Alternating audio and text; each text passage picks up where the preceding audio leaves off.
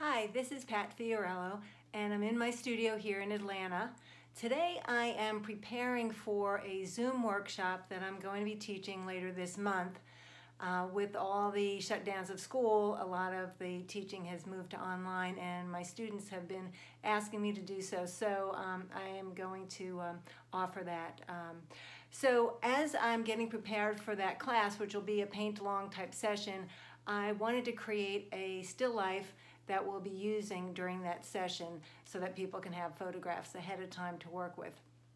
And what I want to do is an Italian-inspired still life. So I want to share with you how I go about thinking about creating a still life setup, the thought process, the materials I use, and hopefully that'll be helpful for you as you think about setting up your own still lifes.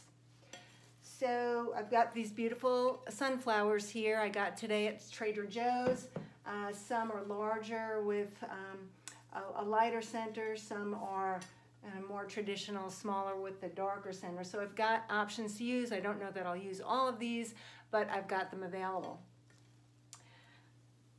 I have this urn which kind of inspired the whole Tuscan-inspired theme, and it's pretty rustic, heavy, and the sunflowers are not a real delicate flower. They're a little bit more substantive, and I thought they would go well with this type of pottery. So that began some of the thinking of the pairing of those combinations. What I start with here is I've got a box for my still life setup. It's on a stand, and it's just simply a wood crate. My husband made this for me, and if you don't have something like this, you can simply get a carton and cut out 3 sides and make one for yourself. But this allows me to block out light coming from either this side, that side if I want. If I want to have a higher a still life, I can turn it that way. So it's kind of useful to have and block out what's in the background and any other distracting light. I have,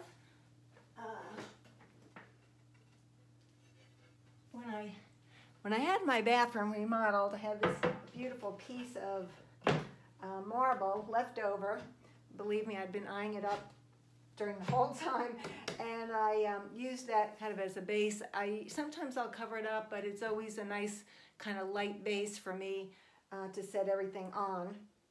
And then I just start moving things around, and the process with the still life is just really an iterative process. It's part of the creative process because you are designing the flow, the eye movement, the colors, the relationships of everything in your painting based on what you're doing with the still life setup.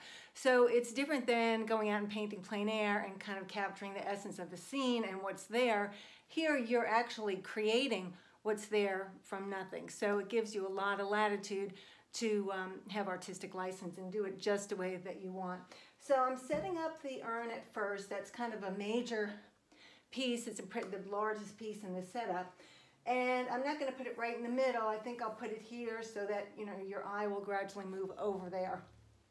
And then I just start playing and taking different elements, putting them together, see if I like them, if I like the movement of the eye through them, or if they don't really work, then we toss that out and try something else. So it's very much an iterative trial and error process till you get something where you say, yeah, that's it.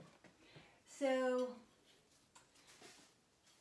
I think I'll start out with one of the larger sunflowers because that kind of can be my focal point. It's big, it's got a nice shape. I like this petal that overlaps there that breaks up the center. And then I just keep playing with the shapes.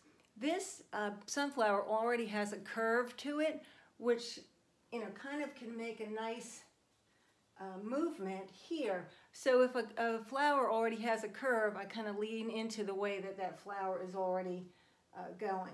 So we'll have those two together, and then maybe pick a third, a little different orientation, a little different shape, and you see more of the side of it.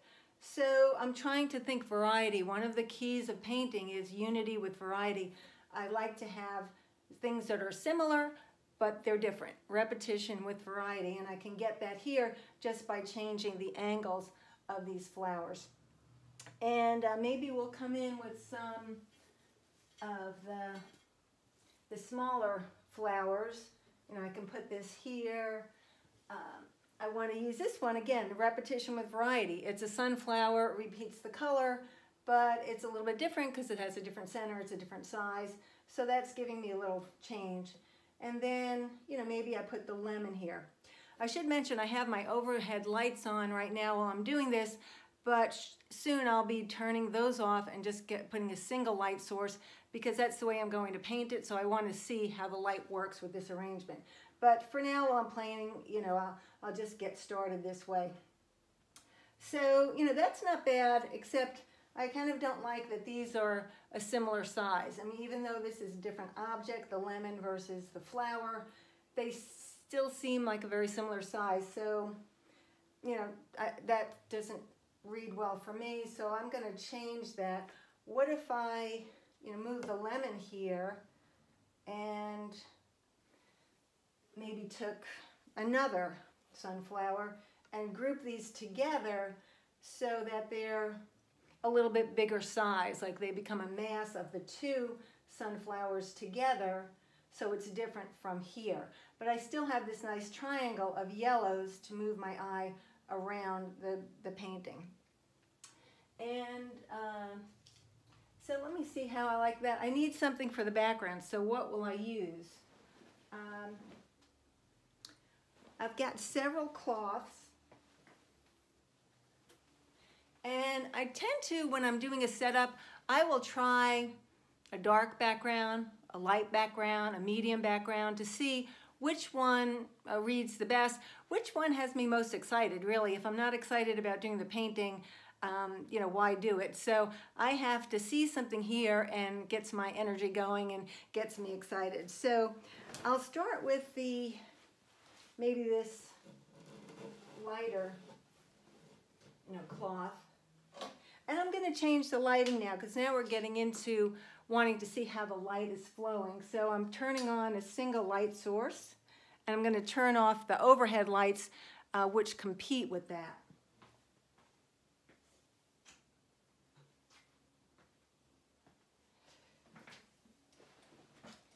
And I'll get this light to a place where, you know, I like it on this main flower. And this is kind of my star here.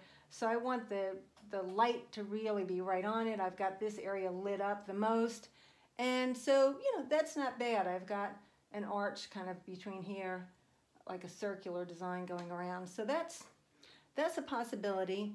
I'm not sure that I want to keep this white. As much as I love this, I think it competes with this. So those are the things, the relationships that I'm looking for. So I'm going to take all this off and now say, what can I do on the base?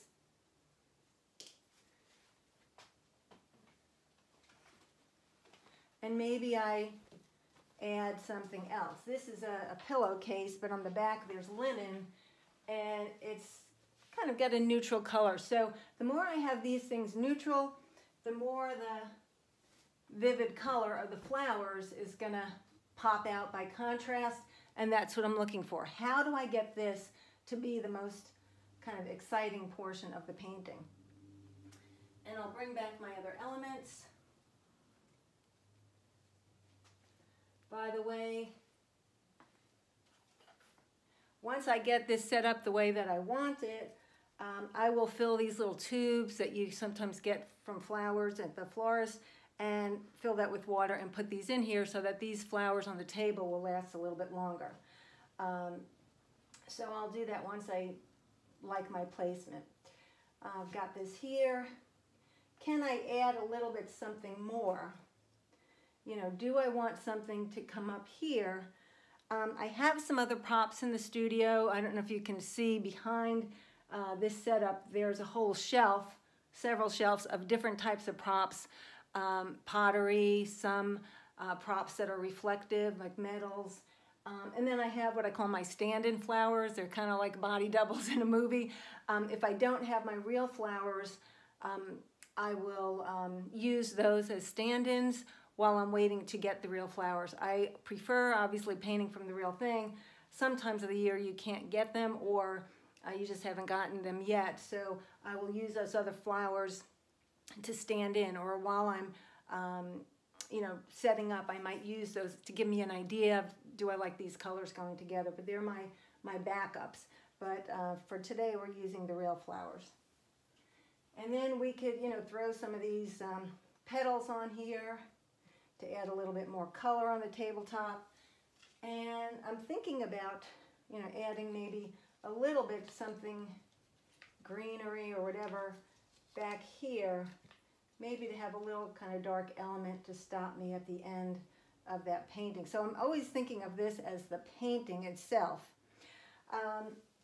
I could think a little bit about adding something up here. It would have to be less bulky than this, I think, but I'm not sure that, I'm not really sure that I like it. So again, I'm relating to my reaction. If I'm not excited about it, it doesn't go in. These are other silk flowers that I have. Sometimes, again, to just have options for ideas. Again, I don't know if I need that much yellow. That might be too much yellow. The other thing I might think about is, this background. Do I want it to be light? It would work this way, but let's consider other options. So I might come back and, well, I have a large board that's very dark. I obviously wouldn't go this black in the painting, but it gives me an idea of the dark, which would give a much more, dramatic type look to things. And that's a possibility. Or I could go somewhere in between the lighter and the dark and go with something that would be kind of a middle value. And I'll just throw this cloth right over.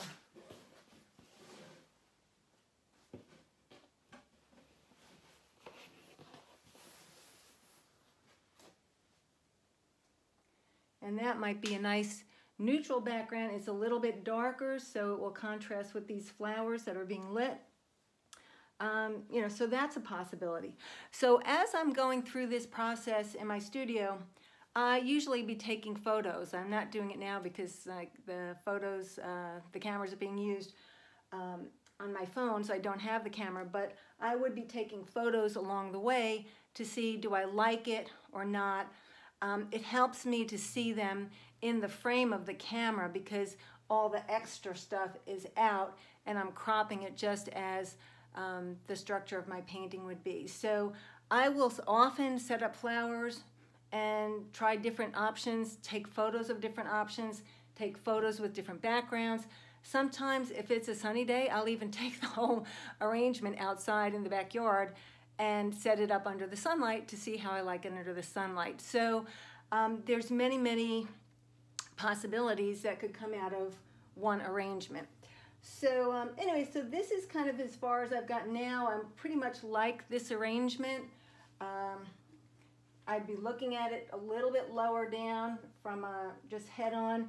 And from this view, I'm liking it this way. So I'll probably work on this a little more. I might sleep on it and come back and look at it tomorrow. But that is the process that I go through. It's really starting with an idea. I had the idea of I want to have a Tuscan-inspired still life.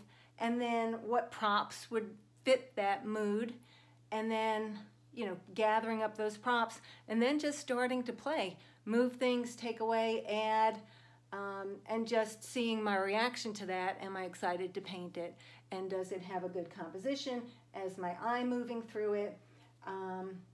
And that's it. So I hope this little, behind the scenes peek has helped you to see how I would think about arranging a still life. And hope that helps you with your still life arrangements as well. Keep posted on my Facebook page for upcoming news on the Zoom workshops. And I hope that I'll see you in a workshop sometime soon. Thanks so much. Have a great day. Bye. Thanks so much for watching, and let's stay connected on social media so you can receive updates on new art and new instruction. Thanks so much. Bye.